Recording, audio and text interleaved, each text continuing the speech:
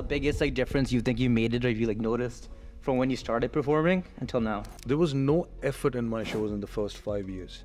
I didn't have to put in any effort. Audience would shout louder than the music because my fan base is so beautiful. Like the only reason my shows are working, the only reason I'm successful, it's because of my fans. I have such a loyal fan base. And it's weird how I've never lied about the fact that I don't know how to sing. मैं आपदे गाने आप ही किया सीगा that I use auto-tune. Like most of the people, I was the one who introduced auto-tune. Hey, there's something called auto-tune, you could use it, right? The first year of my shows, I only had one released song, and my shows would be 30 minutes, 40 minutes. I'd literally play the same song 5 times, and like people would be fine with it. That's so sick. Yeah, because like when you're in a small club, there are only 200 people, you could engage with most of them.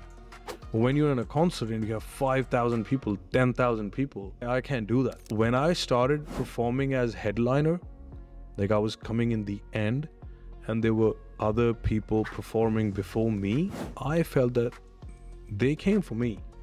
Like I owe them a performance. That's when I took up like music. I started learning music. I started to learn how to sing. This is probably the first time I'm saying this in a podcast. That's sick. That's when I started learning.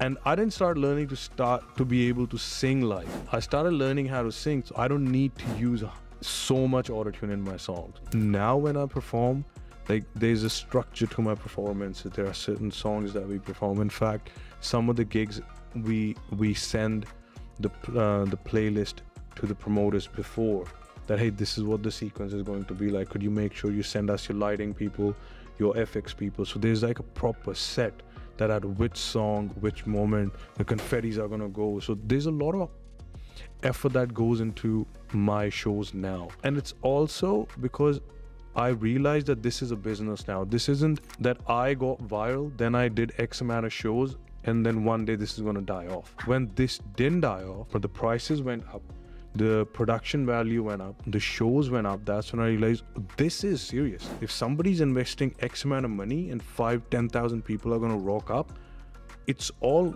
on me. I can't rock up and be looking back and go, hey, which song do we play? So it's my job, hai, yaar, meri responsibility hai. So we changed our DJ. My DJ now is actually my music producer. So sada sound engineer and all. So like this is like serious everything shit. Changed completely, right? Yeah, they sala mainu aunda kuch bhi nahi si. Do you know what I mean? Like because I wasn't trained. So I wouldn't tell those people that, hey, I don't know. So I'd go learn. Then I'd come and like, oh yeah, so let's do that. But I enjoy it now because now when I'm sick gaya, when mainu cheejan aundiyan ne. Like now I could, dub a song all by myself. Like I don't need anyone to sort of, meri recording de layi. Yeah, I don't need 17 takes for the song anymore. I dub my songs in like 5, 10, 15 minutes.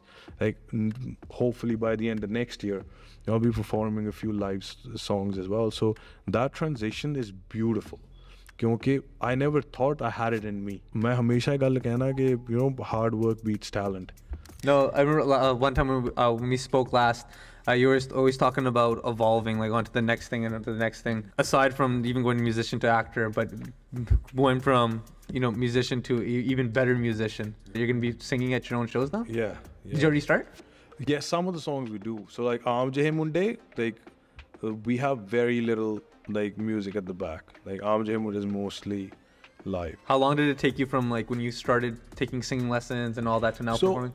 So what I started doing was I don't try and sing out of my limitations. So because now I choose my own songs, I only do songs that are, which I could sing naturally. The songs or the lyrics that I feel comfortable with. Because ਪਹਿਲਾਂ ਤਾਂ ਤੁਸੀਂ ਉਹ ਗਾਣਾ ਵੀ ਹੋ ਜਾ ਗਾ ਰਹੇ ਹੋ ਨਾ, like it's a very precise attempt to make a commercial song. ਤੇ ਉਹ ਜਿੰਨਾ ਤੁਸੀਂ ਤੇ ਹੋ ਸਕਦਾ ਉਹ attempt comes naturally to you. Let's say ਟੌਰ ਨਾਲ ਛੜਾ was a very simple but then some of the songs you're trying to sing when you don't know how to sing, so the auto-tune is going to be very obvious on it. So now the songs that I do, let's say Rubicon Drill, Checker, like they're within my vocal capacity. I do learn, only because I want to be able to perform that song well within my vocal range. Because you're pretty much a rapper. Yeah. So you don't need to be someone who's going to be vocally gifted to the point where you're going to be doing hit gun for like 30 seconds in a song, Yeah. right? And I mean, like, when I discovered hip hop, when I discovered rap, that's when, because that whole transition happened through Rubicon Drill, Checkar, and like all these songs. They were all rap songs. You know, I wasn't singing in those songs. It just all worked out well. Because musically, the transition was happening towards hip hop sounds anyways. Like musically, people are shifting towards international sounds. And then vocally, I was shifting towards hip hop. So, sort of hip hop, the jada rap scene in India, the obviously vadda ho reha. That's where I felt more comfortable as well, because rap is basically, you know, it's poetry, it's storytelling. Jo meri individual journey rahi hai, jo meri individual conversation hai lokan naal, it's about my journey, it's about my struggles. So it comes naturally to me. I hope you guys enjoyed that teaser of part 1 of Parmish Verma here on House Talks podcast. If you enjoyed it, guys, share it with a friend, but more importantly, hit that subscribe button, because there's a lot more to this conversation and I know you're not going to want to miss out. We'll see you this Friday for the full episode of part 1.